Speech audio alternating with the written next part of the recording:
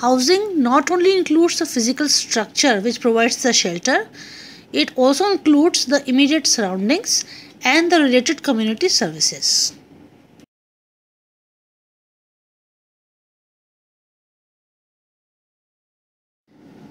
In fact, the WHO has coined a term residential environment, which has been defined as the physical structure that man uses and the environment of that structure, which includes all the necessary services and facilities, etc., which are required for the physical and mental health and the social well being of the family and the individual.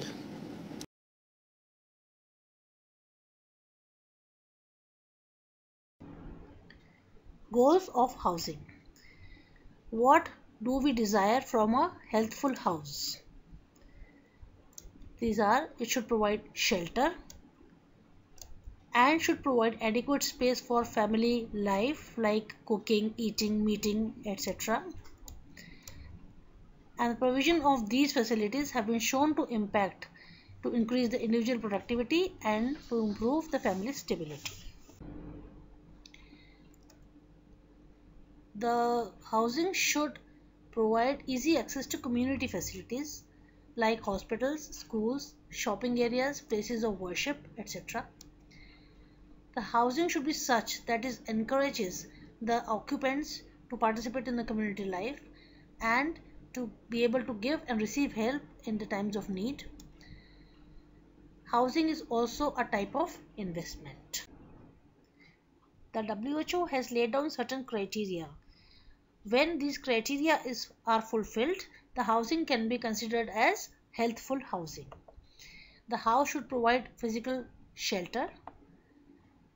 It should provide adequate space for various family activities like cooking, sleeping, washing, etc. It is designed in such a manner that it prevents the spread of communicable diseases. For example, the ventilation is adequately addressed. It protects from pollution and is safely constructed and maintained in such a way that falling parts or protruding corners do not injure anybody. The housing encourages personal and community developments, promotes social relationships, and is in tune with the ecological principles, and by assuring all these criteria, it promotes the mental health of the occupant. To achieve healthful housing, some standards need to be recommended. Some housing standards. These are laid down and differ from country to country and region to region, depending upon the culture of the place, the climate of the place, and the socio-economic status of the population. In India, these have been recommended by the Environmental Hygiene Committee set up by the Ministry of Health, Government of India. According to the standards, the site of the house should be elevated from the surroundings so as to protect from floods, and should have independent access to a street of adequate width, should be away from breeding places of mosquitoes and flies, and from pollution and traffic. The surroundings should be pleasing, and the soil on which the building is to be built should be dry and safe for the foundation. For that, the subsoil water should be at least below 10 feet. And the soil which is made by dumping the refuse is not a satisfactory site for at least 20 to 25 years of dumping. A setback is recommended by the housing committee. A setback is an open area all around the house. This is for the purpose of proper lighting and ventilation in the house. And for the same purpose, it is recommended that not more than 1/3 of the total land area should be built up in rural areas, and in urban areas this built up area can be allowed up to 2/3 of the total land area. This is because the land is costly in urban area. Regarding the floor, The floor should be pakka and should be impermeable so as it is easy to wash and to keep clean. The surface should be smooth and free from crevices to prevent breeding of insects and to prevent harborage of dust which can cause infections. The floor should be damp proof, that is from the groundwater, and the height of the plinth should be 2 to 3 feet, and hence a mud floor is not satisfactory. The plinth should be 2 to 3 feet as mentioned in the previous slide. What is plinth? Plinth is the depth of the floor below the surface, and this should be 2 to 3 feet. The walls should be reasonably strong with low heat capacity. The rats should not be able to make holes in it, not easily damaged, and should be smooth. These standards are satisfied by a 9-inch brick wall plastered smooth and painted cream or white. The roof. The roof should be not less than 10 feet from the floor. This is for providing adequate ventilation. This is considering that there is no intention for air conditioning in the house. And the roof should have low heat transmittance coefficient. Floor area. The total floor area of the living room should be at least 120 square feet if more than one person is to occupy it. And for a single person occupancy, this area should be at least 100 square feet. As per the volume, recommended is at least 5000 cubic feet per capita, preferably 1000 cubic feet, and this is for proper ventilation. And again, it is keeping in mind that mechanical replacement of air is not being provided. The purpose of recommendation for windows is to provide adequate ventilation and lighting. Every living room should have at least 2 windows, and at least one of these should open directly to the open space. The windows should not be at a height more than 3 feet above the ground, and total window area in a room should be at least 1/5 of the floor area, and doors and windows area combined should be at least 2/5 of the floor area. Again, this is keeping in mind that there is no intention of providing mechanical ventilation and artificial lighting. Lighting. Whatever is the source of lighting, the illumination should be 30 times higher than the level at which the intended task can just be done.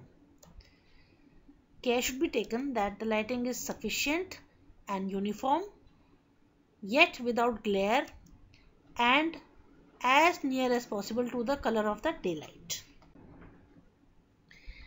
The color of the ceiling and walls should be such that the reflection factor of the ceiling should be 80% and that of the walls 50 to 60%. The furniture should reflect around 30 to 40%, and the reflection from the floor should not be much. It should not be more than 15 to 20%.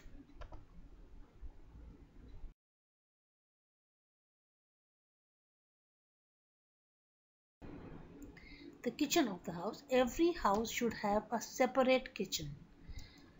The kitchen should have a smoke outlet and should have adequate light. There should be adequate space for storing food and fuel, adequate water supply, a sink for washing utensils, proper drainage, and the floor must be impervious. Privy.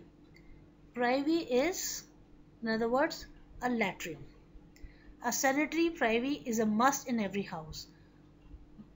What is a sanitary privy will be dealt with in detail in a separate lecture on sanitation. Right now, It suffices to say that it is a sanitary latrine. It is a must in every house. It should be inside the house and should belong exclusively to the house, not to be shared between two or more houses. The refusal of garbage should be at least daily and in a sanitary manner. Bathing and washing. The house should have adequate facilities which should belong exclusively to the house and should provide adequate privacy. The water supply should be safe and adequate and available at all times, otherwise the inmates would go out and may source unsafe water. The housing standards in the rural areas have been lowered a little bit. There should be at least 2 living rooms with ample veranda space. The built-up area should not be more than 1/3 of the total land area, but the kitchen should be separate and should have a paved sink or a paved platform for washing utensils. The latrine should again be sanitary, should be present inside the house and belong exclusively to the house. The window area should be at least 10% of the floor area.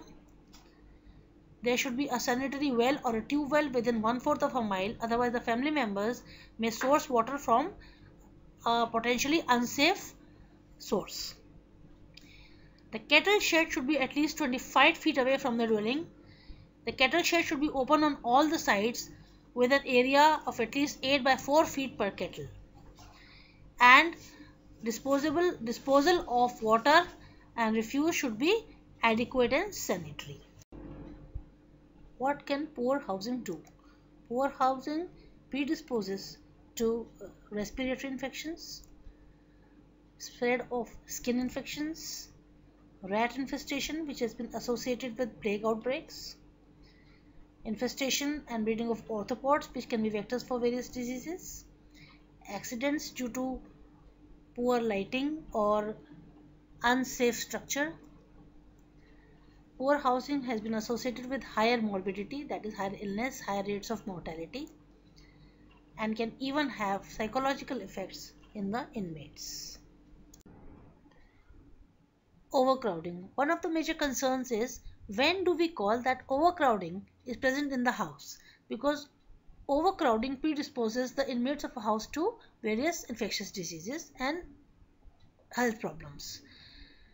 There are 3 criteria to define overcrowding, and if any one of these criteria are satisfied, overcrowding is considered to be present in the house. The 3 criteria are: number 1, persons per room, per capita floor space, and sex separation.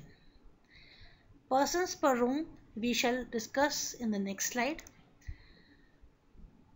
Floor space is measured by measuring the floor area of the living rooms, of all the rooms excluding the kitchen, bathroom, etc., and divide this total area by the calculated number of occupants.